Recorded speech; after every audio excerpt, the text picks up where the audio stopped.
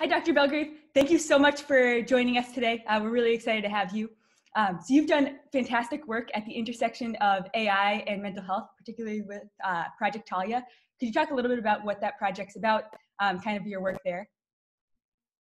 Okay, well, thank you for having me on board, Katie, with this, and Megan. So Project Talia is all about how we could use machine learning to improve mental health. And it's a collaboration with Silver Cloud Health, which is the largest mental health provider in the UK. And they're using something called internet-based cognitive behavioral therapy. So in Project Talia, what we're doing is trying to understand how we can understand different groups of patients using machine learning. So we're using a method called probabilistic graphical modeling to try to see whether we can disentangle this heterogeneity of symptoms among different patients as well. And the idea is that we can get the right treatment to the right patients at the right time by understanding this underlying heterogeneity. So we're using lots of different machine learning tools to try to disentangle heterogeneity, but also trying to understand what are the things that make different subgroups or subtypes of patients better as well. Fascinating and really important. What kind of data sources are you primarily using for this project? I've seen you've started to use social media posts. Do you think that kind of the wealth of data that's now being put online is useful in some way to understand mental health? So the collaboration that we're doing is with Silver Cloud Health, and so they have an online platform that patients can use. So it's anonymized, totally anonymized, the identified data that we're using. So there are no sort of text. We don't know any of the text that people are using.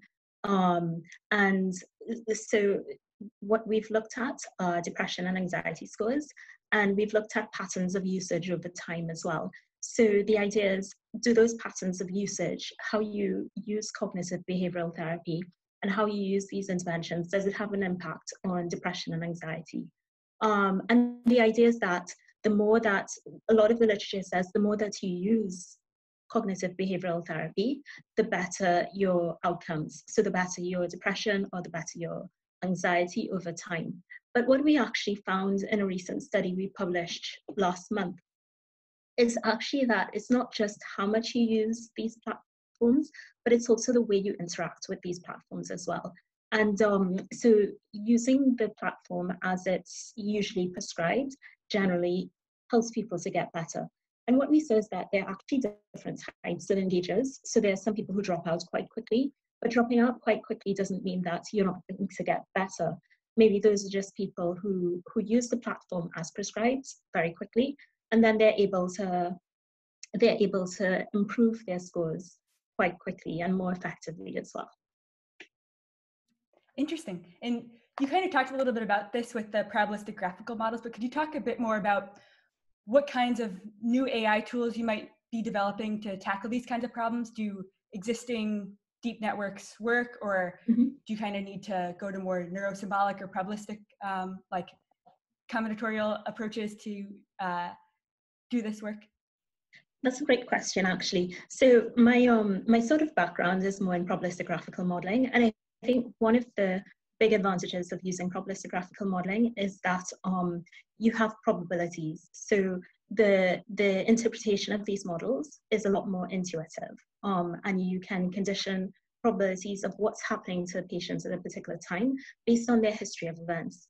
And you raised a point about using neural networks and deep learning, and these are fantastic approaches to use, especially with the wealth of data that we have.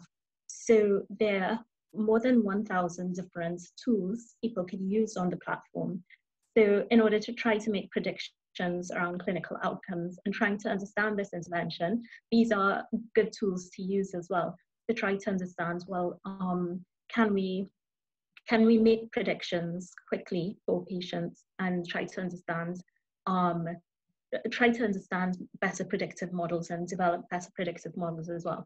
So we use quite a range of tools, and the important thing is that we're very problem focused and very patient focused as well. So it's all about trying to understand what are the relevant questions and what are the things that we can solve using machine learning, and then trying to see what are the right tools for doing that. So things like predictive modeling, of course, we want to use neural nets, especially with the wealth of data, using data over time. So we use RNNs, that sort of thing.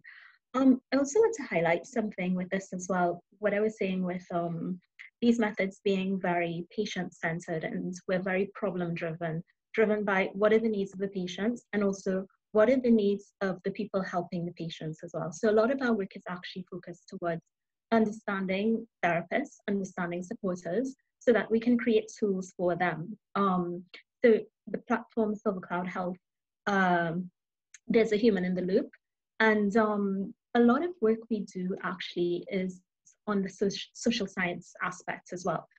So with the social science aspect, what we're doing is trying to understand the users and what are the use cases that are most beneficial for patients suffering from depression and anxiety. So this is what really drives our machine learning work. And I think this is really important and it's quite exciting as well. That's awesome. So you kind of mentioned working with therapists and the people that are interacting with the patients. Has there been anything interesting kind of collaborating as a machine learning researcher with people that are kind of out in the field working with patients? Has anything surprised you? Is there a certain way that you need to approach kind of describing predictions that your model has made? Anything you've learned in that front? Yeah, that's a really good question. And I think for me, working in machine learning for healthcare in general, this is what I've always found fascinating, being able to tap into domain experts who are actually on the ground helping patients. So before working in mental health, a lot of my work was actually in respiratory medicine.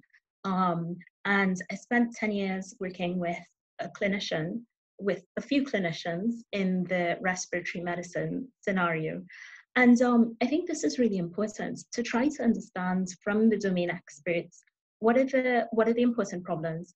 And I don't know, I think working in a machine learning context in an applied domain, it's quite hard work because sometimes it's almost like you're doing translation across two different languages, where I'm not a clinical expert. I have no idea about the healthcare domain, but I care about these problems because they're problems that people face. So problems of asthma, allergy, problems of mental health. And so for me, it's fascinating working with experts who actually know the domain and trying to come up with models to quantify things as well. Not just to quantify, but to make predictions and to promote interventions as well that would help different patients. So also there's the translation process as well from machine learning to the domain experts as well. And a lot of the work that I do is focused on how to make these models more interpretable as well, and this becomes more and more challenging the more black boxy model is. So for example, with things like deep learning, RNNs, interpretability is an important question because sometimes the models make good predictions, but you want to know, well, why is it making that prediction? What are the main features that are driving those predictions as well? Kind of going a little bit deeper into your earlier work before Project Talia, you worked at multiple different scales, kind of from the genomic scale to patient level, macro scale. Do you have a favorite kind of scale of problem to work on? Does your modeling approach change significantly when you go across these domains? That's a very interesting question, favorite scale. So I love working with, I don't know whether it's because it's my sort of home base, but I really love working with longitudinal observational data.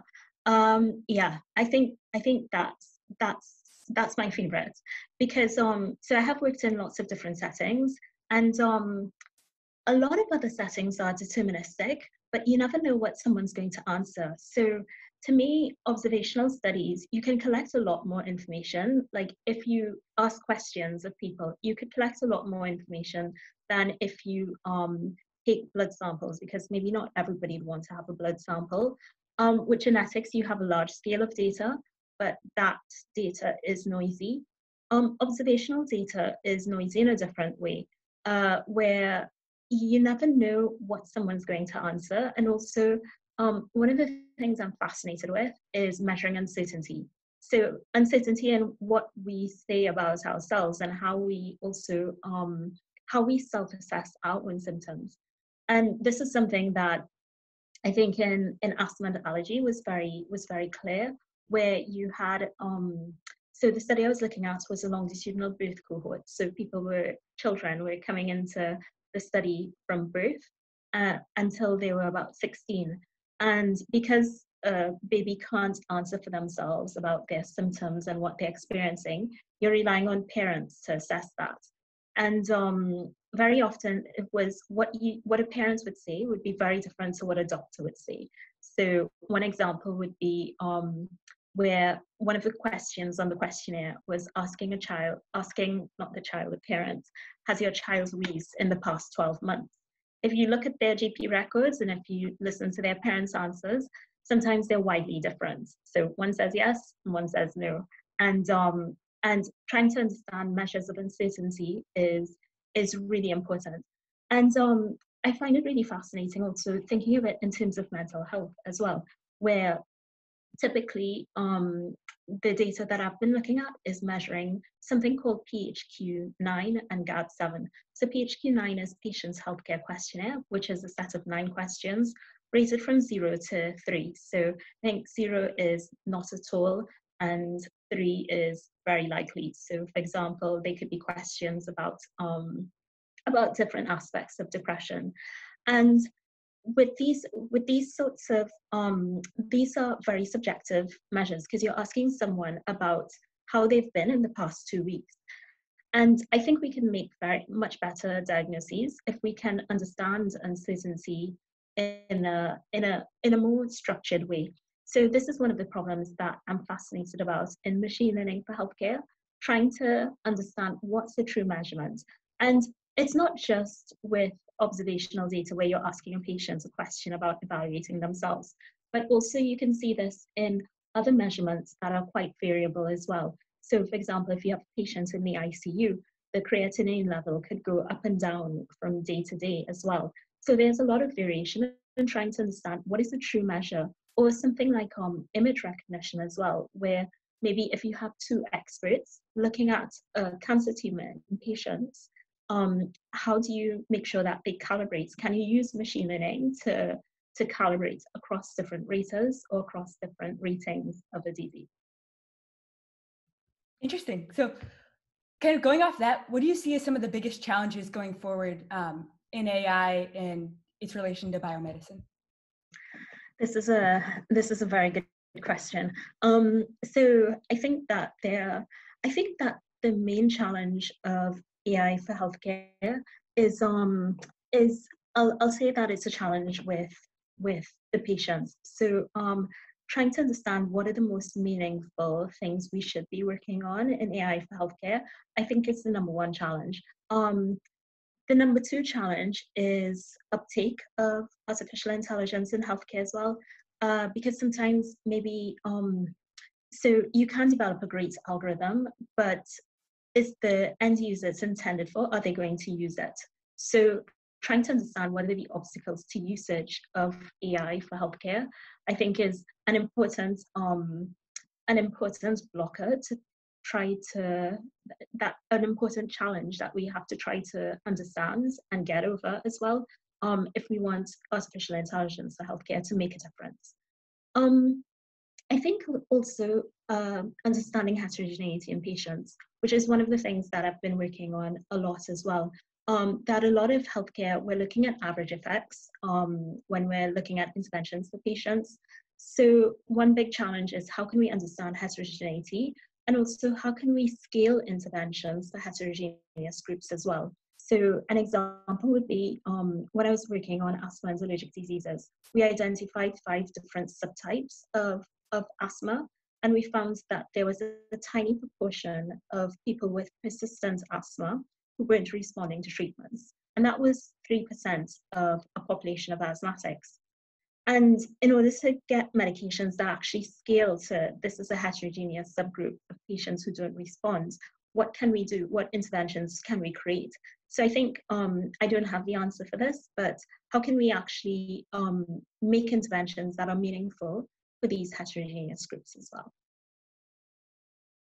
And what excites you most about your research and kind of the field going forward? I'm really excited about mental health. I think it's a fantastic area to work in, and for me, just knowing that you know we could make a difference by understanding the space in a more structured way is just fascinating. It's an area that I've always really cared about, and I'm so happy to have the opportunity to work in mental health, just because it's so underinvestigated.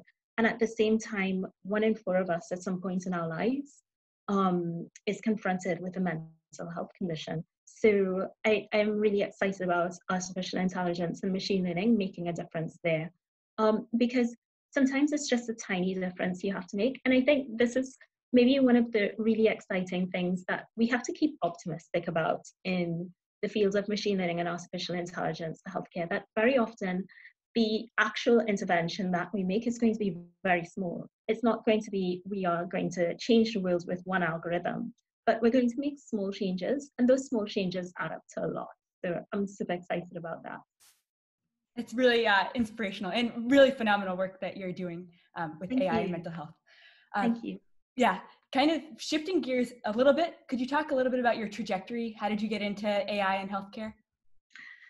Okay, so I think so I started off as a statistician, and I always give credit to when I was 14. So I was failing math, and my mum took me to a teacher in Trinidad, which is where I'm from, and this teacher just was so inspiring. So I think having good teachers and teachers who believe in you is just so important. So this man transformed my life, and really got me to love math. And he thought I was brilliant at math, so I became brilliant at math.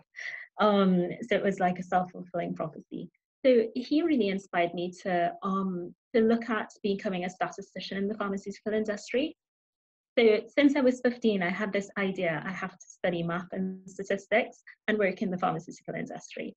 But then I guess a lot of things changed. So I went to London School of Economics, and I did math and statistics there, but always knowing, even though I went to business school, thinking I really want to go into healthcare, and looking at the impact that math and statistics could have in healthcare. And eventually, I did my master's at Imperial College in London, and then I decided to do my PhD in the University of Manchester. So I got a scholarship from Microsoft Research to do my PhD. And it was very much looking at the intersection. This was when machine learning was just starting. So thinking about how we can push the boundaries of statistics and we were at a time in 2010 when there was more computational power. So how can we use machine learning to understand patient heterogeneity? So this was the start of my journey into machine learning for healthcare. And it was just really fascinating, this combination between statistics and computer science, and really exploring how much computational power can do for understanding of healthcare. Also, it was a time of explosion in data as well. So the type of data and the variety of data, the genomics data, metagenomics, there was a lot of promise and a lot of treasure as well, where we can understand people and patients in ways that we couldn't before.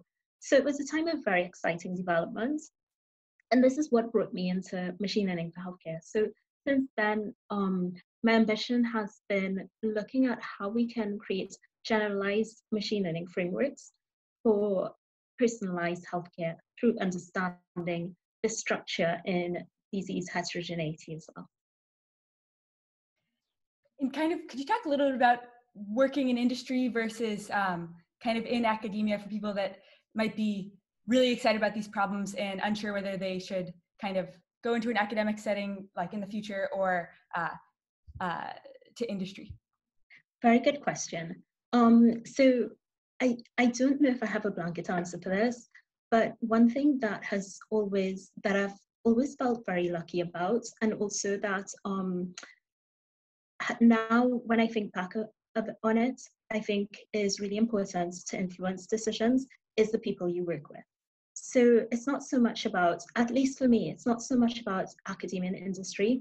I think it's more about who are the people, who are your collaborators, who are your mentors, and this is what we need to look at, because it's the people who are around us who help us to grow and help us to develop in our research, and we help them to develop as well. But I think especially thinking of decisions, it's who do I want to be my mentors? Who do I look up to? Can I work with them? So that for me is the most important thing. And people succeed in different environments. People have preferences for different environments as well. There may be times when maybe there's a preference for academia, maybe there's a preference for industry. But I think sometimes what we need to look at is not just the location, but also it's about the whole environment. Who are the people I'm going to work with? Are they happy where they're working? Is it a good environment of research? Am I going to do really exciting work? So I think these things are really important. I see. And for students that are interested in learning about or kind of getting into machine learning, how would you recommend they start? Kind of going on the theory side first of like the math and statistics and computer science, or starting with an applied problem and then kind of bootstrapping their way to figure out what math they need to learn? Do you have any recommendations for students in that area? Yeah. So I think there's many paths to entering the field, as there are people as well. So I do believe in having strong mathematical foundations, and I think this is one thing that that does give you an edge, having that understanding. But as well, the theory, if people are interested in machine learning for healthcare, the theory has to be very linked to the application as well. So getting exposure to solving problems is a hard skill as well. Understanding problem solving skills, so things like Kaggle or different challenges as well, can be useful.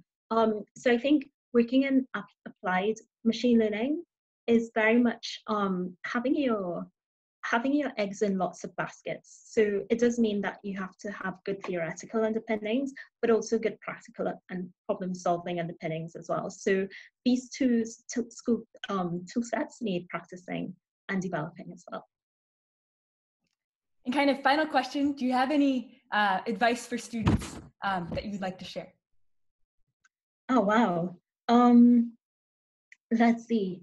I think, so I do believe a lot in having balance.